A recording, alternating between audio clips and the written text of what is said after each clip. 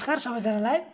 आज हामी estimating and कस्टिङबाट चाहिँ कस्टिङको सर्ट नोट्स इक्जाममा आउने सर्ट नोट्सहरु चाहिँ लिएर आएका छौं। सर्ट नोट्समा पनि के सर्ट नोट्सहरु हामी यहाँ डिस्कस गर्न गरेका छौं। आज सर्ट नोट्सहरु मध्ये नम्बर ए मा छ हाम्रो सरफेस ड्रेन।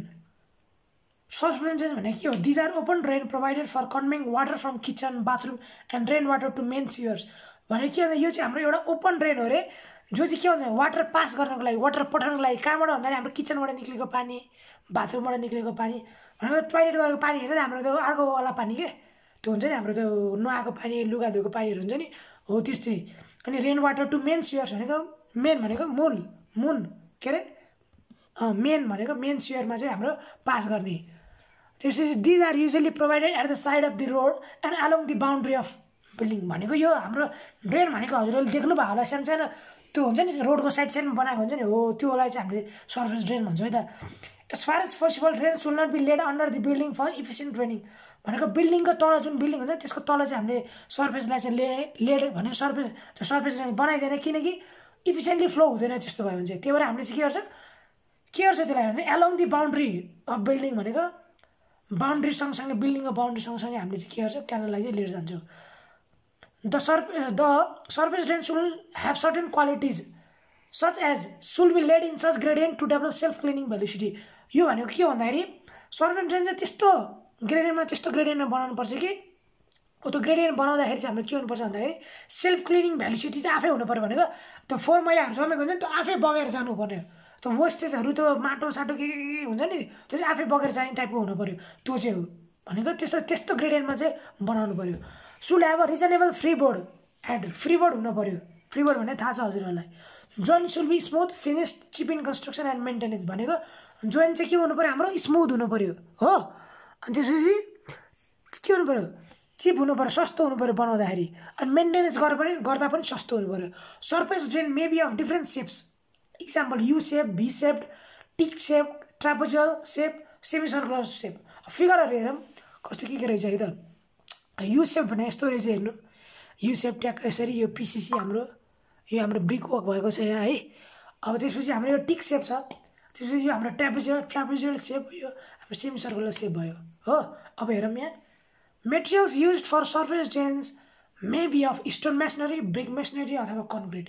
भनेको हाम्रो चाहिँ के हो त्यो मेटेरियल्सहरू के युज गरिन्छ हाम्रो त कि हाम्रो सर्फेस ड्रेन स्टोन मेसनरी हुन सक्यो, ब्रिक मेसनरीको नि हुनु पर्यो सक्यो होइन, कन्क्रिटको नि हुन सक्यो, पिसिसी हुन पनि सक्यो क्या।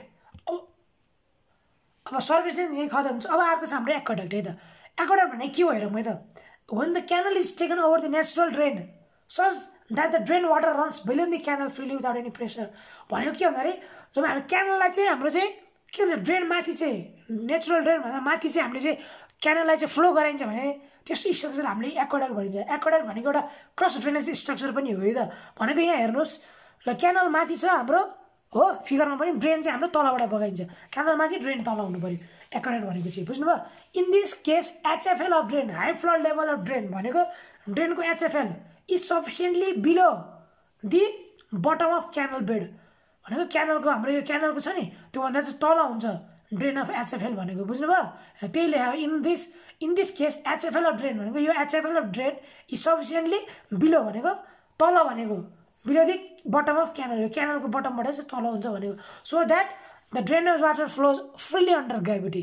भनेको ग्राभिटी मजाले फ्रिली अन्डर ग्राभिटीमा चाहिँ बग्न पाओस्, फ्लो हुन पाओस्। And aqueduct is just like a bridge accept that instead of carrying a road railway it क्यारिज a canal on top. अब रोडहरू माथि लानुभन्दा यसले चाहिँ हाम्रो क्यानल चाहिँ माथि हुन्छ भन्न खोजेको। एबिटमेन्ट and pier of aqueduct may be of stone masonry, brick masonry or RCC and canal inspection road is made of only RCC. भनेको यो क्यानल इन्सपेक्सन रोड छ नि यो चाहिँ हाम्रो आरसिसीको हुन्छ अरे हो। अब हाम्रो पायरहरू चाहिँ एबिटमेन्टहरू चाहिँ हाम्रो के गर्छ स्टोन मेसनरी पनि हुनसक्यो, ब्रिक मेसनरी पनि हुनसक्यो, आरसिसी पनि हुनसक्यो है त। अब अर्को छ साइफन एक्वाडक्ट। साइफन एक्वाडक्ट भने के हो त? सेम एज एक्वाडक्ट जस्तै हो है, same as aqueduct. The canal is taken over the natural drain. भनेको यसमा पनि क्यानल माथिबाटै लगिन्छ है, नेचुरल ड्रेनको माथिबाट लगिन्छ। Such that the water of drain runs below the canal under साइफनिक pressure. साइफनिक प्रेसरले गर्दा चाहिँ हाम्रो के हुनु पर्यो, यो चाहिँ साइफनिक प्रेसरले चाहिँ बग्छ। साइफनिक प्रेसरमा चाहिँ हाम्रो चाहिँ बग्ने फ्लो हुनेलाई चाहिँ हामी के भन्छ साइफन एक्वाडक्ट भन्छ in this case HFL drain is higher than the canal bed भनेको एचएफएल चाहिँ के हुन्छ भन्दाखेरि क्यानल भन्दा चाहिँ क्यानलको बेड भन्दा चाहिँ माथि हुन्छ and the water passes through the aqueduct barrels under साइफनिङ action साइफनिङ एक्सनको माध्यमबाट चाहिँ हाम्रो चाहिँ पानी बग्छ bed of drain siphon is made of RCC बाट हुन्छ pier and एबिटमेन्ट is also made of RCC canal and इन्स्पेक्सन road also made of RCC भनेको अब हेरौँ है त फिगर यसको हेरौँ कस्तो हुन्छ एचएफएल चाहिँ क्यानलको बेड भन्दा चाहिँ माथि हुन्छ भनेर भनेको थियो नि हामीले हो त्यो इन्स्पेक्सन रोड भनेको हाम्रो RCC को हो कि न भन्नु त ल अनि हामीले के भनेको थियौँ drain bed of drain siphon is made of RCC भनेको ड्रेन अफ साइफन भनेको पनि साइफन एक्वाडक्ट ड्रेन हुन्छ नि यो ड्रेन त्यो पनि के हुनु पर्यो RCC कै हुनु पर्यो है त अब अर्को चाहिँ हाम्रो सुपर पासेस भन्ने छ है त सुपर पासेस भनेको के हो त अब यो चाहिँ हाम्रो उल्टो हो क्या यो हाम्रो एक्वाडक्ट र साइफन एक्वाडक्टको उल्टो हो क्या ट्याक्कै होइन drain is taken over the canal such that the canal water runs below the drain freely without any pressure in gravity flow then the structure is called super passes भनेको के भन्दाखेरि अघि हाम्रो एक्वाडक्ट साइफन एक्वाडक्टमा के थियो भन्दाखेरि हामीले canal चाहिँ माथिबाट लगिन्थ्यो भने यसमा चाहिँ क्यानल तल हुन्छ ड्रेन चाहिँ माथि हुन्छ फिगरमा हेर्न सक्नुहुन्छ हजुरले हेर्नु त एकचोटि के छ भन्दाखेरि ड्रेन माथि छ क्यानल तलबाट बग्छ ड्रेन वाटर चाहिँ माथिबाट बग्छ त्यही भने हो नि drain is taken over the canal such that the canal water runs below the drain freely without any pressure in gravity flow then the structure is called super Passage बुझ्नुभयो कि नै क्यानल बेड यो चाहिँ हाम्रो RCC यो FSL of canal भइहाल्यो canal तलबाट बग्छ in structure of super Passage एबिटमेन्ट and pier may be of stone masonry brick masonry or RCC and convey from drain is made of only of RCC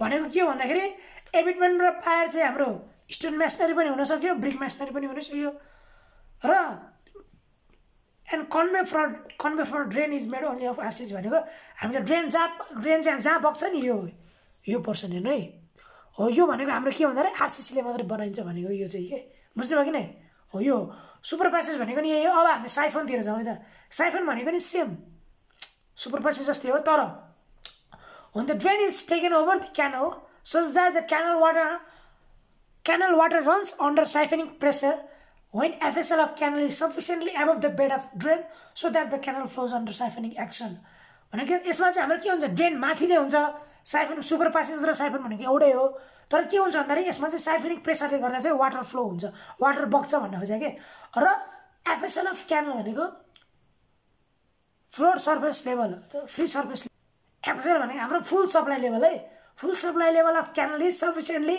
above the bed of the drain so that the canal flows under siphoning action यसको चित्र हेरौँ